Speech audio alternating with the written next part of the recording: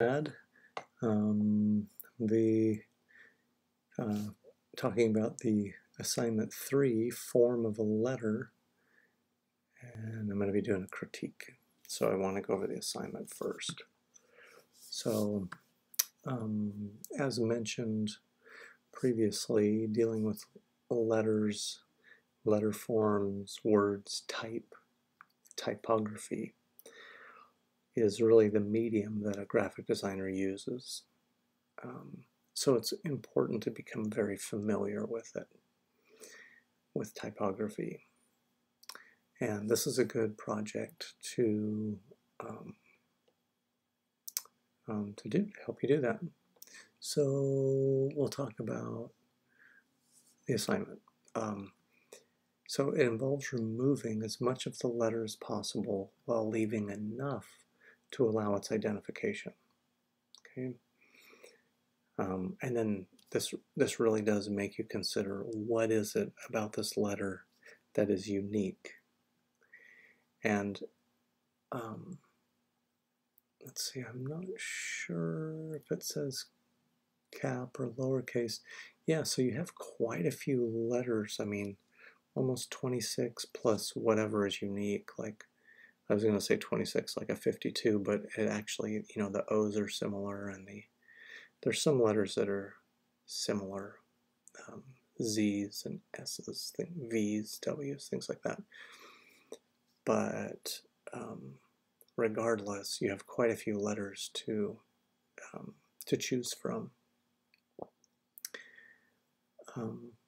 And again, it's the goal is not to easily and quickly identify the letter, but it's important to have just enough to ensure that after a process of elimination that the remaining couldn't be any other letter. So the final composition should be roughly equal parts of black and white, figure and ground, white space, or object and white space.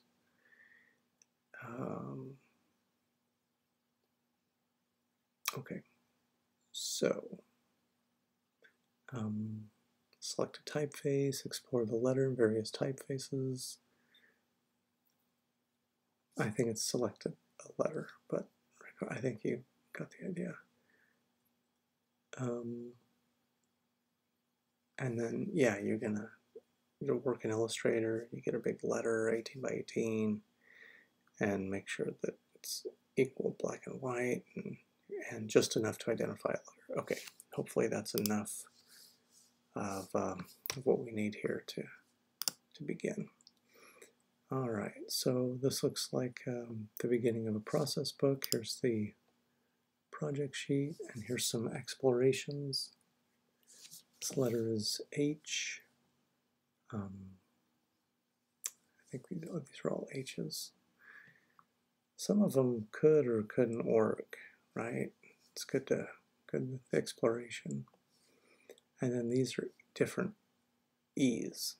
And so I think this is the final one, and it's good. It's almost 50-50. Here's our final. Nice shapes going on.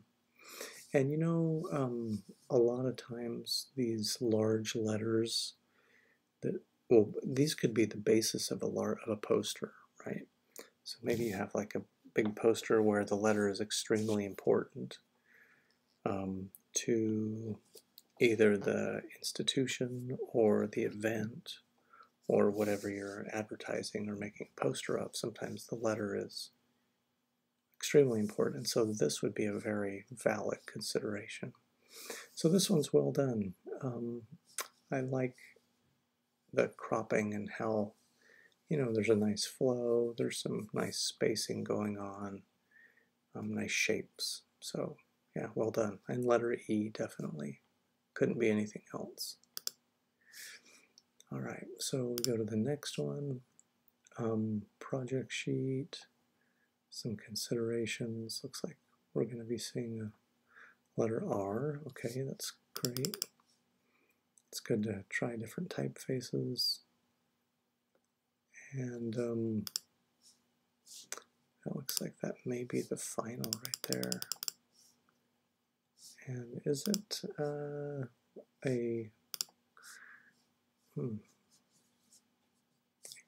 it could be the letter R. I'm a little bit surprised it was flipped. It was mirrored. I think that makes it a little less accessible. I'm trying to think of what other letter it could be. So here's why, because this downstroke, which is the main downstroke of the letter R, goes this direction. And then we see this thing kicking off in this direction, so that's got to be the leg of an R. It being reversed makes it a little confusing, but I like the cropping, the shapes going on. The flipping is a little unusual, but I like what you've done here. Okay, so we go to project sheet. It's like E's are being considered. Oh yeah, these are a lot of fun. Okay, cool. And then here's our final, I'm assuming. Could this be any other letter? Well, I mean, if we rotate it and flip it, could it be a 2 or a 5, possibly? I think the right reading, I'm just kind of going back to this one, I think it being, now this one, I don't think it could be another letter, but I think it being right reading is kind of important, because this could be, if this one were allowed, we would go, oh, if we could flip and rotate all of them. So that means this one might be something else, but I can see how it could be a lowercase e. I like the shapes going on.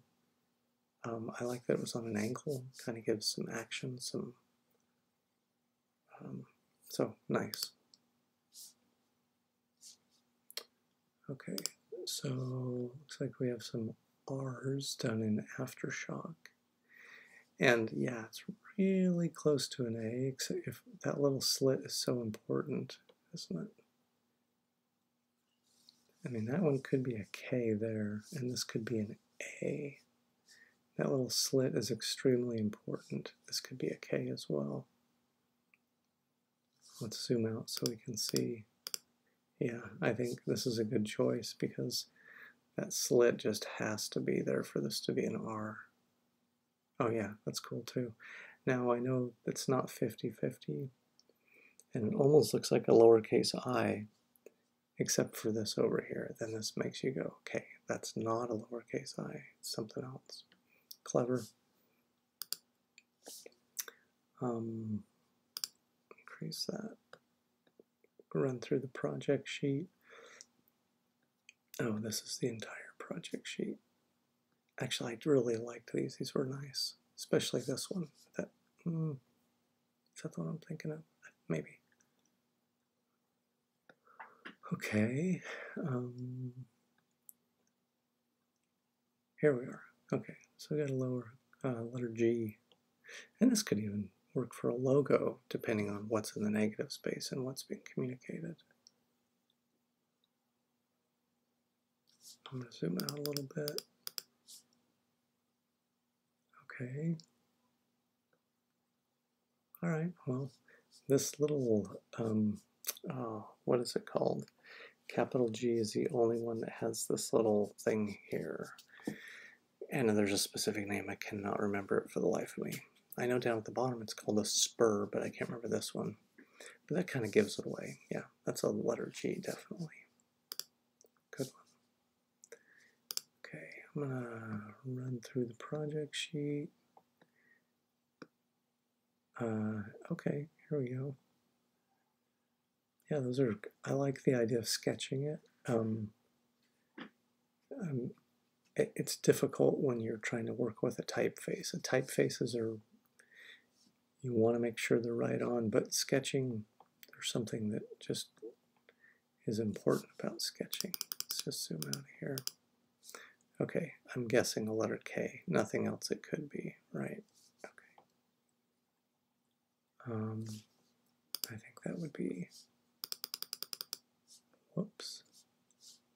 Now that, maybe I'm seeing it wrong, but that doesn't look very identifiable. This does. And maybe there's just something wrong here, but I don't see a letter in there. I see a rounded shape here. Yeah, I don't think this one works. I think the other one does. And it's not 50-50, but okay. So zoom out a little bit. There's a capital letter E. It's capital. I think the English used to say that. That's a capital boat or whatever. Okay, some good explorations. Letter E, gotta be. We would see a W or an M would look a little different. Some typefaces it might look this way for M. So that's maybe a little tricky bit, but my guess is an E, capital E. All right, so we'll go run through this. Oh, good. We have a lot of different 3 script, 2 serif. Zoom out just a bit. Wow, the script really kind of scribbles across the page. It's pretty neat. For that matter, this also jig-jags across the page too. Zoom out a little bit here. Yeah, cool. I really like the quick immediacy of this. Yeah, it's nice to, these little negatives, it's definitely, well, it could be a W, but it comes down on this side, so it's an M. Nice work, I like this a lot. Okay, so someone's looking at letter J, P, and H, G, A, a lot of exploration here. And G again, it's very similar to the one we saw before. Yeah, could be nothing else but a G. I guess if I could suggest anything, just make it a little bolder so it would use up more black to white. Let's see if this is what, oh, no, they tend to change up, like, oh wait, there's more here. Oh, I see. H, another G, okay, and then this is the final. Okay, that's a little more black to white ratio that we're after. Very identifiable as a G. Process book. I'm going to zoom out a bit so we can see. Wow. So it looks like the terminal or the finial of a lowercase f or possibly a J.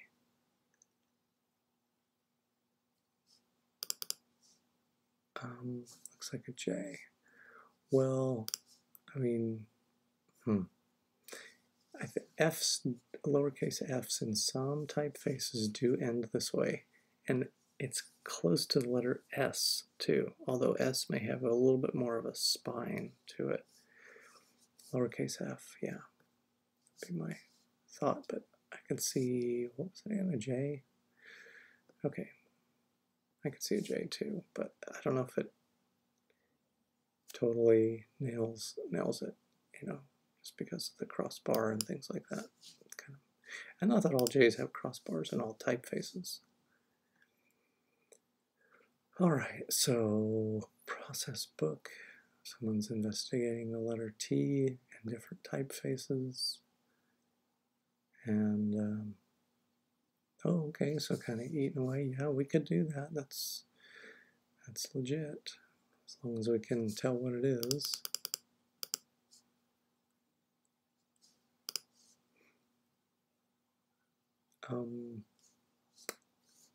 Yeah, I think it does say a letter T. I mean, even if this were gone, this would probably be enough for a T, I suppose. Yeah, so good.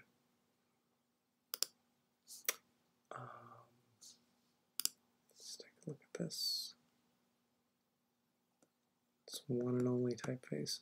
I know, maybe a Q. Looks a little stretched. I'm not really sure what it is. RQ, I'm guessing a Q. Anyone? Not that this one doesn't really show what it is. Okay. So let me give you quickly how to change this for whoever had an issue with this.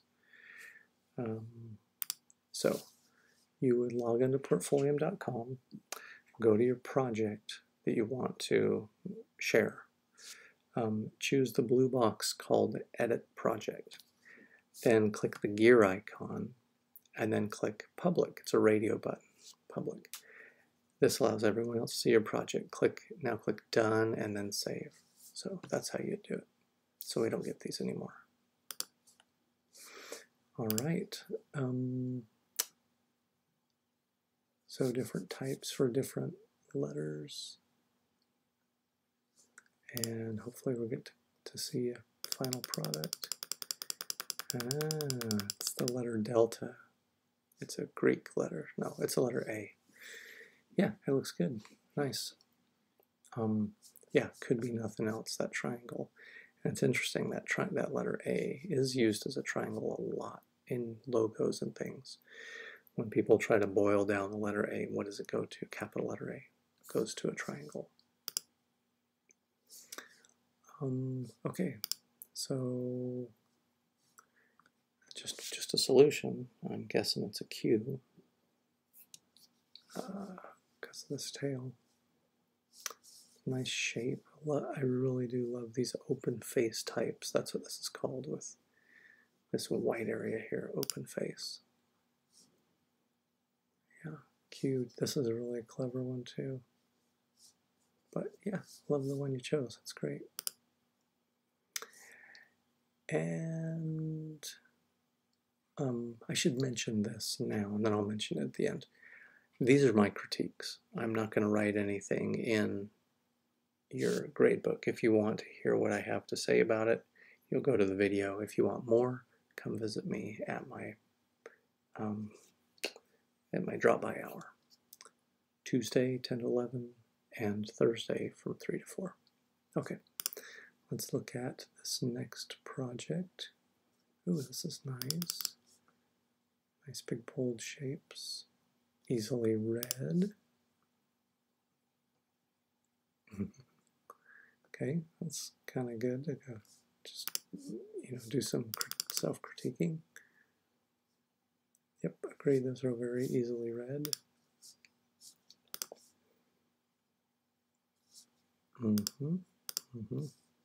Yeah, these makes these important. Yeah, cool shape, cool design, like that. X is very nice. Yeah, well done. Okay, so here's a project sheet, and we go through some explorations. Nice, good thumbnails. Like to see explorations. Those are very, very nice, almost abstract. That's what I really like about this assignment. It takes it almost to an abstract level for these letters.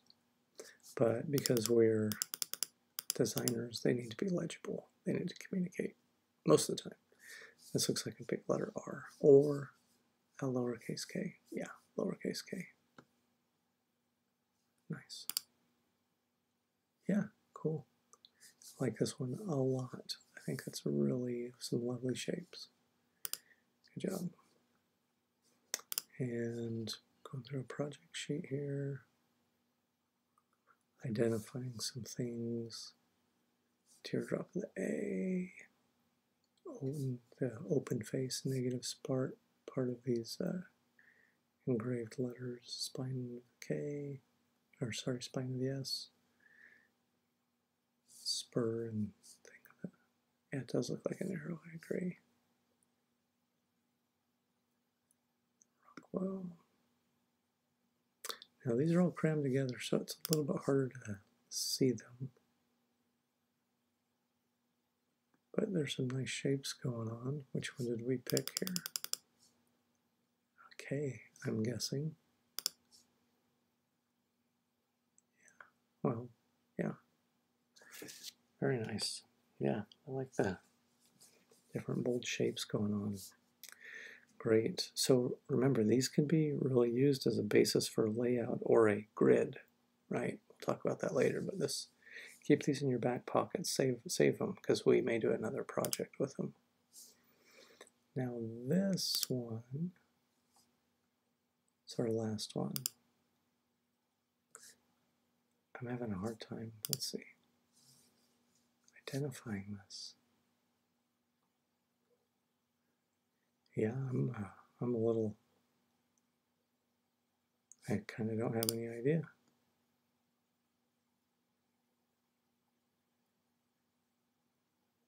Okay, and I'm looking for hints in here. Looks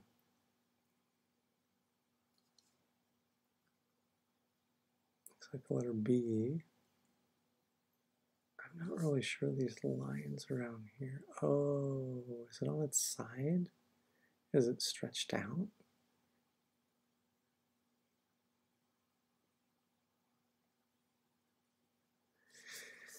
Yeah, I'm just a little unsure. I guess on the side it could be a B, but then this bottom should not be so long. Or if it were a P, this shouldn't be so long, or a lowercase d, this should not be so long. So I'm a little confused on this one, to be honest. Okay, so a couple things. This is your critique. If you want to get more information, visit my office hours or write and ask. You're welcome to resubmit. I'm just going to give you grades at this point. And I guess that's it. Thanks for tuning in.